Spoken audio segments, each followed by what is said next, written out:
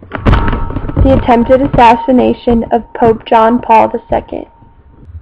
"Mary! Mary!" I'm startled by my mother's voice. I board the plane, and I ride a plane from New York City, New York, to Rome, Italy.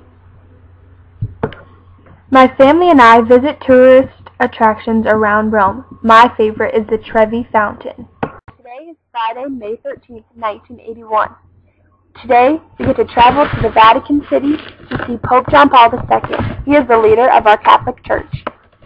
After waiting all morning for a good spot to see Pope John Paul, he finally comes out. He is greeting the crowd with kindness. My heart is as full as it can be with love. I can feel the Pope's warmth and love all around me. The Pope makes his way around the square. However, the crowd loves him too much. Even though the Pope is only supposed to go around once, he tells his guards to take him around one more time.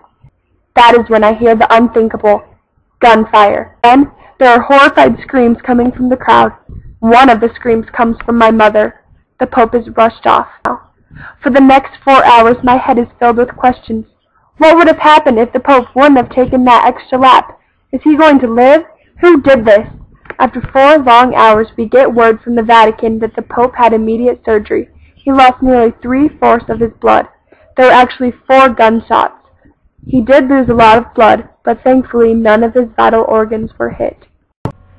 It's hard to return home when not only the Vatican, but the world is in such a state of shock, but we must return home. Today, the Pope did something brave. He went into the jail where his assassinator was and forgave him. I can't imagine how hard that must have been, to forgive the person who tried to kill you and look them in the eyes. Pope John Paul II taught me what true love is.